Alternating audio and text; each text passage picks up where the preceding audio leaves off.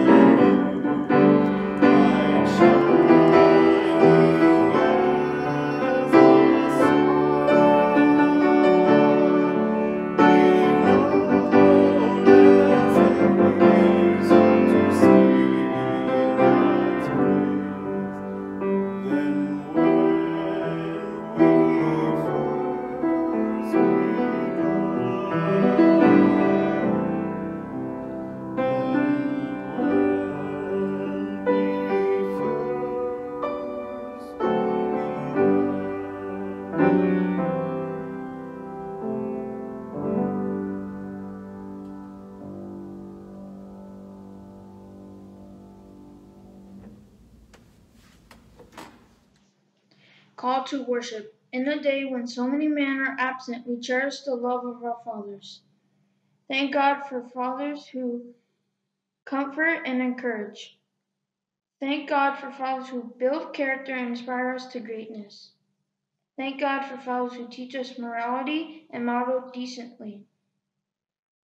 Thank God for fathers who lovingly convince boys to become men. Thank God for brave fathers who have the courage to resist being absent. Lord, on this Father's Day, may we encourage more men in our community to pick up the mantle of fatherhood.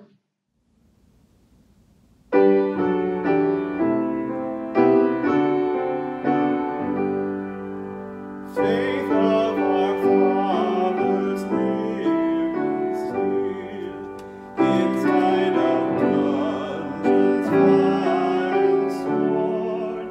Oh, how our hearts beat high with joy whene'er we hear that glorious word. Faith of our fathers, holy faith. We will be true to thee till death. Faith of our fathers we will love, both friend and foe in all strife, and reach thee to as love will grow. By kindly words and virtuous life, faith of our fathers, holy faith, we will be true to thee till death.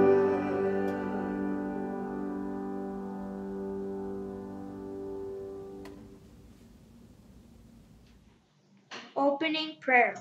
O Lord our God, you are always more ready to bestow your good gifts on us than we are to seek them, and are willing to give them more than we desire or deserve.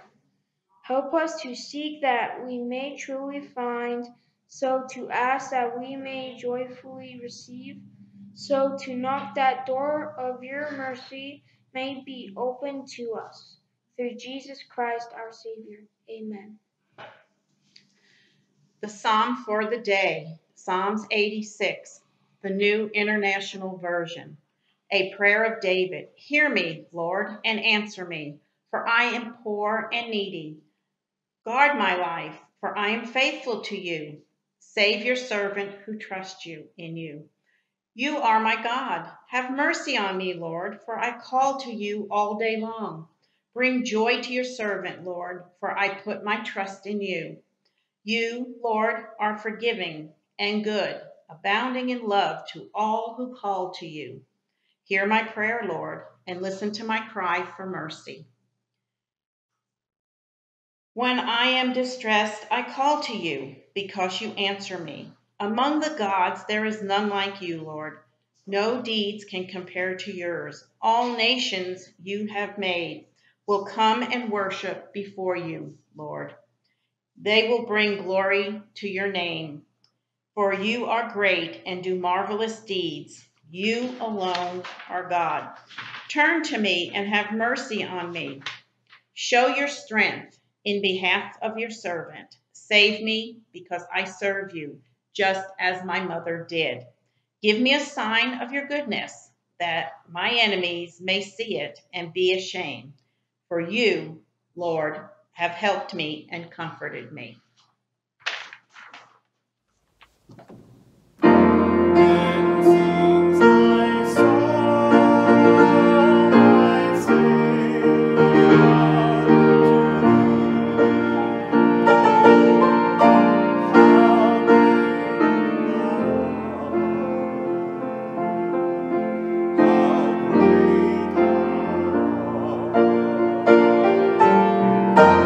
Then sings my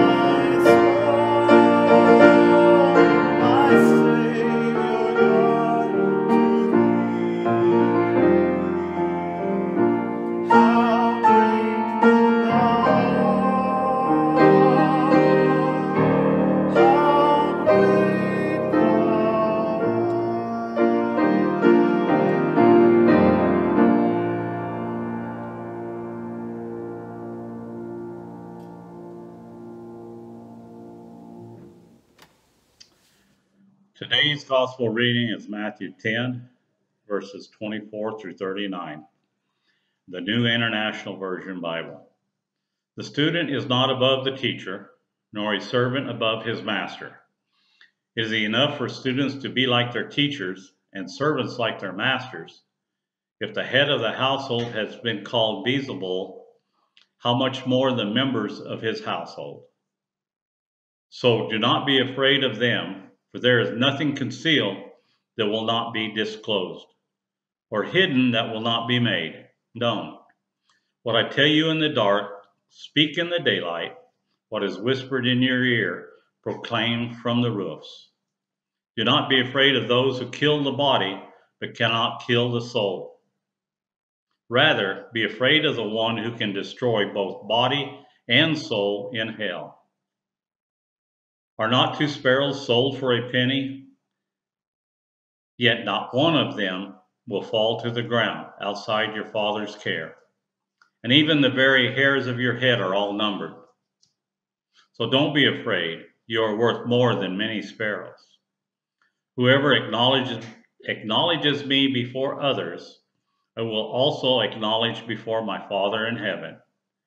But whoever disowns me before others, I will disown before my Father in heaven. Do not suppose that I have come to bring peace to the earth.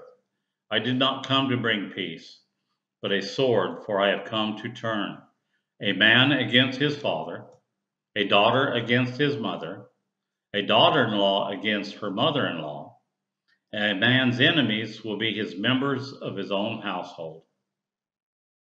Anyone who loves their father or mother more than me is not worthy of me. Anyone who loves their son or daughter more than me is not worthy of me. Whoever does not take up their cross and follow me is not worthy of me. Whoever finds their life will lose it, and whoever loses their life for my sake will find it. The next one is from Genesis 21, verses 8 through 21. Hagar and Ishmael sent away. The child grew and was weaned, and on the day Isaac was weaned, Abraham held a great feast. But Sarah saw that the son whom Hagar the Egyptian had borne to Abraham was mocking. And she said to Abraham, "Get rid of that slave woman and her son, for that woman's son will never share in the inheritance of my son Isaac." The matter distressed Abraham greatly because it concerned his son. But God said to him, "Do not be so distressed about the boy and your slave woman. Listen to whatever Sarah tells you, because it is also through Isaac that your offspring will be reckoned. I will make the son of the slave into a nation also, because he is your offspring." Early the next morning, Abraham took some food and a skin of water and gave them to Hagar. He set them on her shoulders and then sent her off with the boy. She went on her way and wandered in the desert of Beersheba. This is the word of the Lord. Thanks be to God. Father's Day. Father's Day can mean a lot of different things to different people. To one person, it can be the greatest of moments and of memories. To the next person, it might be a sad day.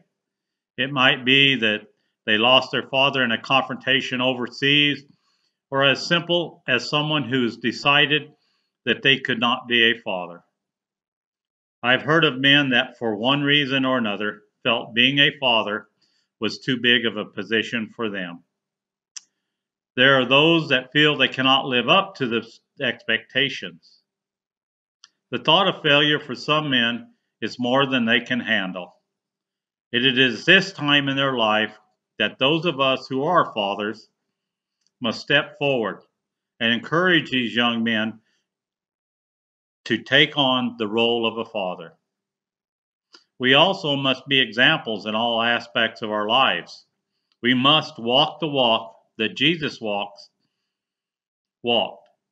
It is our duty as fathers to pass on the love and respect that these young men need to become fathers.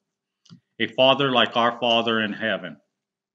I myself became a father at a very young age.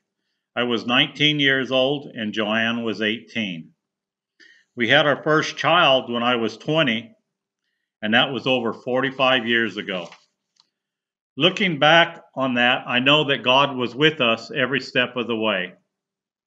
Even though at the time I had not chosen God as my Father in heaven. So how does that have anything today to do with today's scripture? Let us look at Genesis 21, verses 8 through 21 that was read earlier. Abraham and Sarah are celebrating their son Isaac has been weaned. Sarah catches a look of the slave Hagar, who has had a son from Abraham.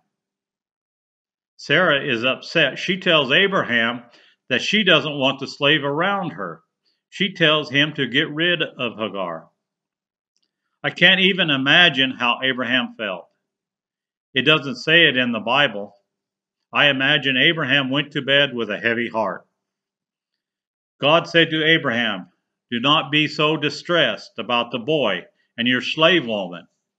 Listen to what Sarah tells you, because it is through Isaac that your offspring will be reckoned. I will make the son of the slave into a nation, also because he is your offspring." Early the next morning, Abraham took some food and a skin of water and gave them to Hagar. He set them on her shoulders and sent her off with the boy. Imagine how Abraham must have felt. But he trusted God.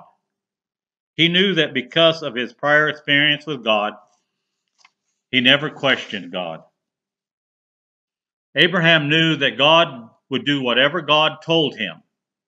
God had been good to Abraham. That is evident throughout the Bible. How would you feel if you had a son or a young lady and you were told to send the boy out into the desert? Would you have enough faith in God if God told you to go ahead and do that? As a father, I do not know that I could have that much faith. I don't know that my faith is that strong. I know that Abraham had talked to God before and that God had come true with what he had told Abraham. Those things would make it easier for a person to believe and to do things that God tells us or told him. So how does that relate with today? As I am thinking about the sermon, reading the scriptures, we have our grandchildren here with us this week. I could hear them playing in one of the back rooms. Their laughter made me remember when our children were young. Then I think of the prayer that we read about thanking God for fathers. Fathers who comfort and encourage. About thanking God for fathers who build character and inspire us. We thank God for for fathers who have morally and model decency. We thank God for our fathers who lovingly convince boys to become men. We thank God for brave fathers who have the courage to resist being absent. I also know that there are fathers that are absent. Children still grow up to become adults. It is these children that we must, as Christians, keep in our hearts and in our minds. As a person of God, we must look to our fathers in heaven to find strength and knowledge to help children who are less fortunate, who may not have a father or a mother. We must also encourage others to take that step. All children need the love of fathers and mothers. I hear on the news tonight that the COVID virus in Arizona is again the highest in the nation. We must remember that we have a life to live also. We must remain diligent in our efforts to stay safe. But we must also remember our mental health as well. In the beginning of spring, we see the earth responding to the change in seasons. Here in Arizona, we feel the heat start to rise. We hear the children riding their bikes and laughing as others walk by with their parents. We made a trip up on the mountain this week. It was pure heaven. How can you not think of our Father in heaven when you see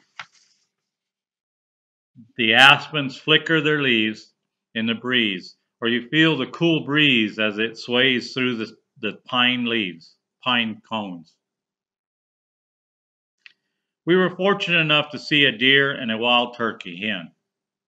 Joanne and I have 3 of our grandchildren with us, and it gives me a perfect time to reinforce God's presence with us as we see the beauty that our Father in heaven has given us. We are still staying safe and social distancing, and I wonder as I sit on the shore of the lake what their world will be in the next 20 to 30 years. How will we today set up the base for what is left to them? Our grandchildren have asked the hard questions. How will this turn out? I can only respond with the truth that God is with us today and for eternity. Is this a warning from God, or is it something we have brought on us by our own free will?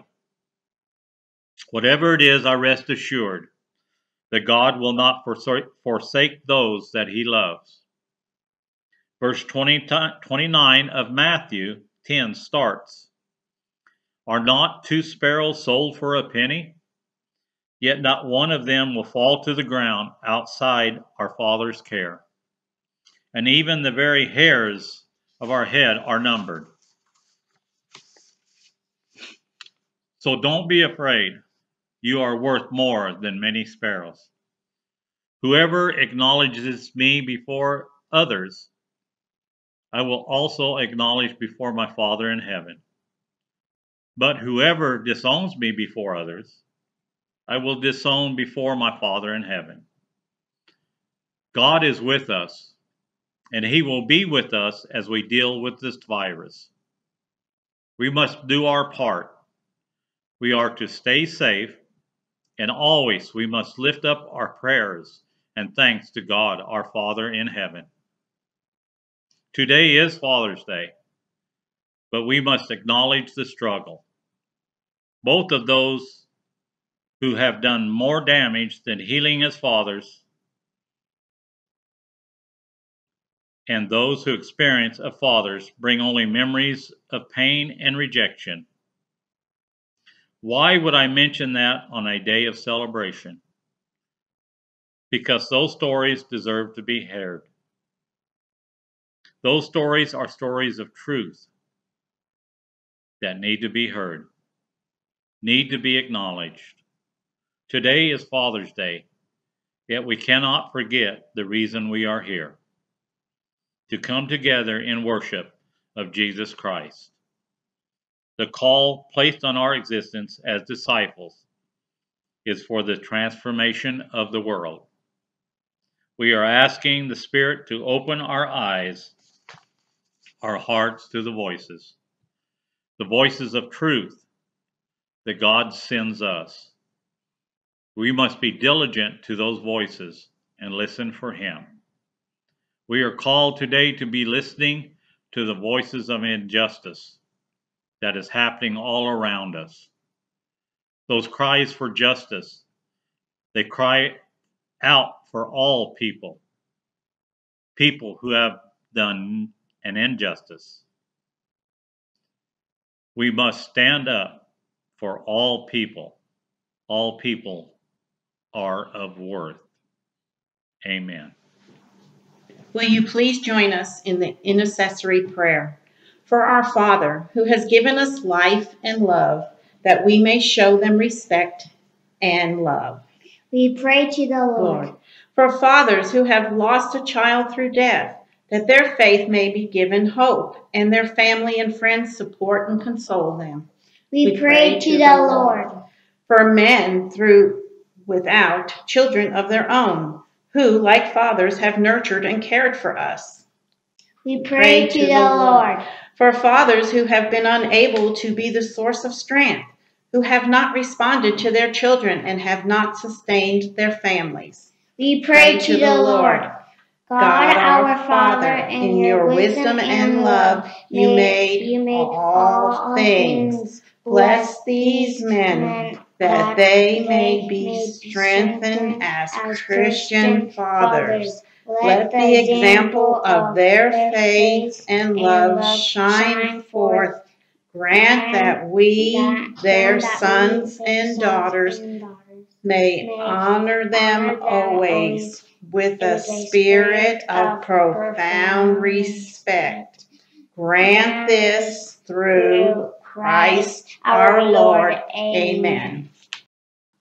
Hear us now, O Lord, as we pray the prayer you taught us to pray.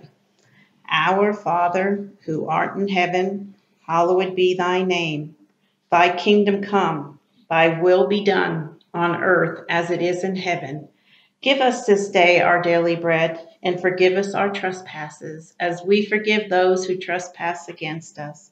And lead us not into temptation, but deliver us from evil. For thine is the kingdom, and the power, and the glory forever. Amen.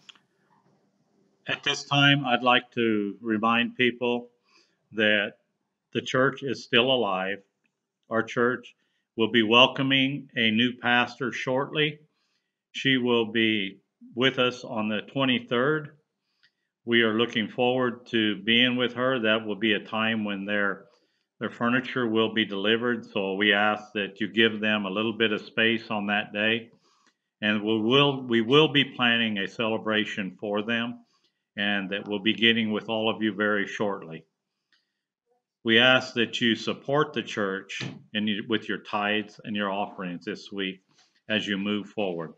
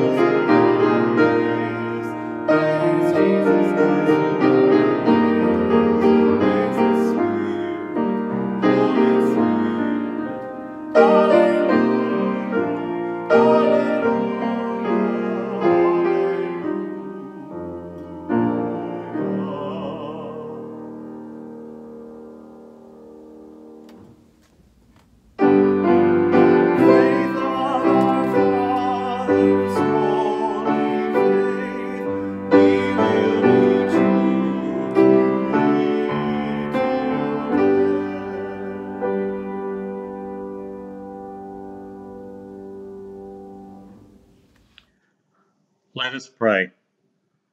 God our Father, in your wisdom and love you have made all things. Bless these men, that they may be strengthened as Christian fathers. Let the example of their faith and love shine forth.